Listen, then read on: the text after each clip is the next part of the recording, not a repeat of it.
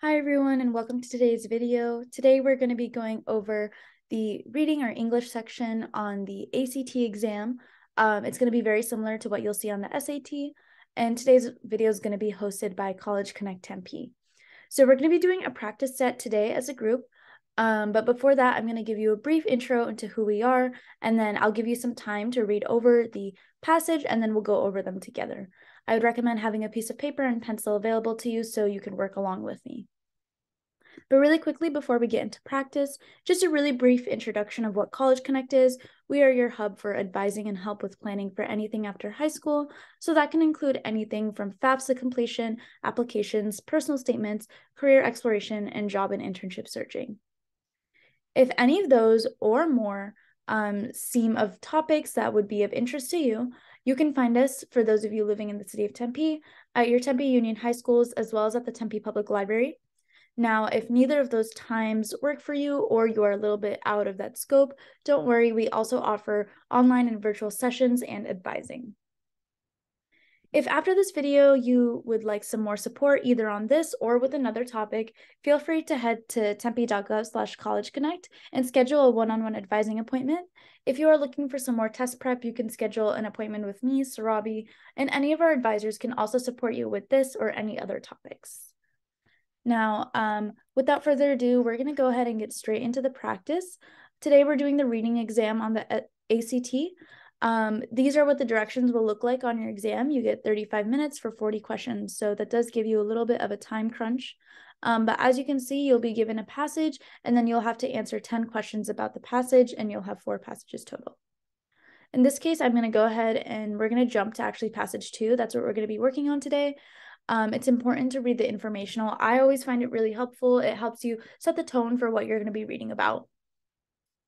I'm going to give you guys just a couple minutes, and what I'll actually have you do is if you would like to read this passage beforehand, please go ahead and pause the video right now and start reading. I'll just scroll through slowly, but please take the time that you need to read through this so you can be prepared to answer the questions. So go ahead and pause the video right now, and you can just scroll through as I scroll through this reading.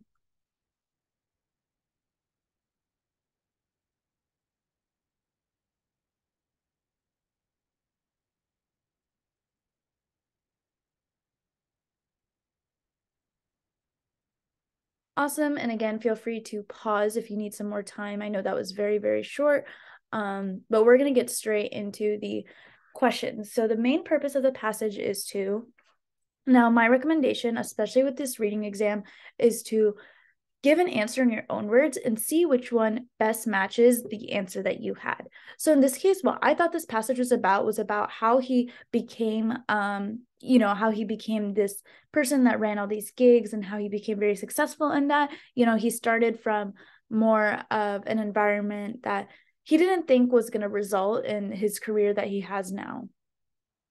So if we look at the options, let's do some process of elimination compared to the answer that I gave. So 1, musical taste gradually changed over time. That's not necessarily what happened. The only thing that changed over time was maybe the fact that he thought he wasn't going to be a musician and then ended up doing that as his career. This doesn't describe how his professional life affects his personal life very much. I mean, he did talk about how he worked a little bit harder at some points to, be able to pay off his daughter's education, but it doesn't really talk about affecting the personal life at all. Also doesn't discuss different instruments. The only instruments we really see a focus on, I would say, is that guitar that I think his brother got him. So C is also not correct. And D definitely makes sense because it talks about how over time he became successful as a band leader. All right, so D is our best answer right here. Now let's look at number 12, one theme of the passage. So again, let's think about what we kind of saw throughout this passage, and then let's do some process of elimination. In this case, it isn't easy to just guess what the theme they're talking about is. So let's look at what they're offering as options. So let's go backwards. Pursuing one's dream should take precedence over more practical matters. That's not true. He definitely did pursue his practical matters, and the dream of becoming a musician did end up working out, but that wasn't due to dreams versus practical. That actually ended up being more practical for him. Recognizing one's limitations is necessary in overcoming one's failures. I don't think we see a lot of failure and success theme throughout the story, so I would not say the failure theme is correct. Talent is the most important factor. That's definitely not true because we do know he's talented, but that wasn't enough. He had to work very hard. That leaves us with F. But also, if we look at F, that also makes the most sense because it says one's previous experiences and pursuits can be useful in achieving success. That's going to be very critical because we see that he, grew up getting used to music and being a musician, and that helped him become successful as a musician. So that definitely makes sense. Another thing to look at when we're answering these questions is things like the most or things that are, very defining. So in this case, can be useful is great because that doesn't restrict us. But in this case, talent is the most important factor, is very restrictive, and we usually don't want to choose answers like that. Similarly, should is a very restrictive word because that ties us into saying like this is the best option when that's not always true. So that's why we also will tend to stray away from those. Which of the following events occurred last chronologically? We want to make sure we know that this is last. Now let's label these, 1, 2, 3, 4, 5. If we look at the story, we see that Sound Ideas was first, and then he started doing the limousine. So we already have 1 and 2 here. And then let's think about who came first. Bronner was 3 years ago, and Bronner was 3 years ago, and then Taylor was 4 years. So Bronner is definitely the most recent. So that means B is our correct answer. Now, if we're looking at number 14, based on the residents of Gordon Heights in 1950s and 60s, they would be best described as which. If we look at the options, we see, let's go back to the passage where they were talking about this. So like any American boy in the 50s and 60s, he was fascinated. Now let's see, it's even earlier. All right, Gordon Heights. Founded by like-minded thinkers, didn't come here to fool around. Ambition. So ambition, let's look for a synonym for ambition here. I'd say driven is definitely going to be our best option because they're talking about how they work very hard. We do not see artistic, so that's definitely not correct. Friendly and easygoing, while that might be true, we don't see evidence to support that. So keep in mind for every answer, we definitely need evidence. And out of all of these, the answer we best have evidence for is going to be G. Now, the main purpose of the third paragraph, let's jump back to the third paragraph, lines 13 to 22. Right? If we read through this really quick, it kind of talks about, what he was listening to, and then he finally got a guitar and he started playing some music. So let's see. It kind of talks about like how he started getting into music, I would say.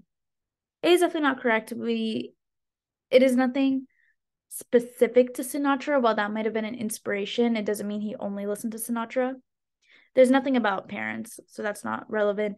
And in fact, they explicitly say in this reading that Holmes was not a prodigy. He was good, but he was not, a child prodigy. So C is definitely not correct. That leaves us with D as our best answer.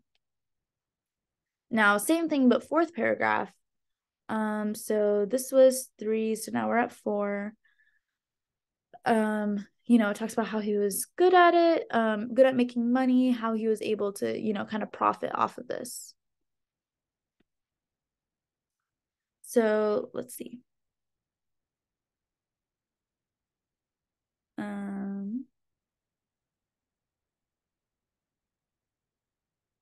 So that's not true. It doesn't talk about promoting his band at all. It talks about him being able to play music, but it doesn't say it's better than that, than being able to promote this band. Now, this is definitely true because we see that he doesn't have, the biggest list, so it says that he learned 3 songs and formed a band, and that's it, but they sold out. So that's going to be really critical in this paragraph. There's no national phenomenon happening in this paragraph. And then also the early success is also not true. So G is definitely the best answer in this case. Let's jump back up to 17. The main reason he preferred playing at weddings. You might remember this from the passage, but if you don't, let's go ahead and scroll up and we'll see that he was able to make in one night what he used to make in 5. So that means it was more profitable. He was making more money. That is definitely option C. Main idea in 11th paragraph, so that's 73 to 80, is kind of talks about, like the people he works with, how long they've been with him, etc. So in this case, we see, let's go back. And for those of you who might not know, turnover is kind of like the people quitting and then needing new people. And that's pretty something that you might see commonly. And so in this case, he accepted that turnover or having to get new people over and over and having people leave was going to be common, but he's surprised to see that it's actually pretty steady. So if we look at the options, F is not correct because he's saying that he actually does have steady people. He isn't changing his musical style based on that. And then we look at G, typically needs more band members to play at parties than private parties. So he does need quite a few people to play at the weddings, but he doesn't really talk about how much he needs to play at the private parties. So this isn't completely correct, which is why we can't choose this as an answer. Your answer needs to be 100% correct, not just partially correct. And then let's see, H is definitely what he was saying, it's been pretty consistent for a career that usually would not be this consistent. And then J is talking about, changing the core lineup, but this paragraph explicitly states that doesn't happen.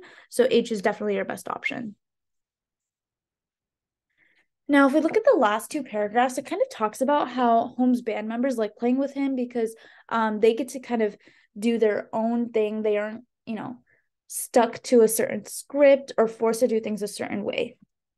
So with that in mind, which one is the best option? Definitely not A. C is true in that he did play in the club scene, but that's not why band leader or the band stays, right? The band members stay because they're allowed to show their talents during the gigs, and that's why B is correct. All right, and then in the passage, the phrase something more canned, if we look at that, it's right here, ultimately preferring the messy alchemy of live music to something more canned. So in this case, they're talking about live music, and if we're comparing it to something, we're probably comparing live music to recorded music. So that's something to keep in mind right here. So which one shows that recorded music? J. So that's why J is our best answer here. So that is one full section of the English or reading section on the ACT exam. Keep in mind you have 4 of these, so we just finished 1, you have 3 more. In order to get really comfortable with these, I really recommend doing as much reading as you can, like reading at night before you go to sleep, reading on your way to school, things like that. That'll really help you be familiar with the different types of passages that you'll see on the exam. If you have any questions after this video, or if you want to do some more practice, please feel free to schedule a one-on-one advising appointment with me, Surabhi, and we can go over them. And if you have any other questions, or if I'm not available, you can absolutely meet with another advisor and they will definitely be able to help you. With that said, we are wrapping up for today. So thank you and have a great day. Thank you for watching.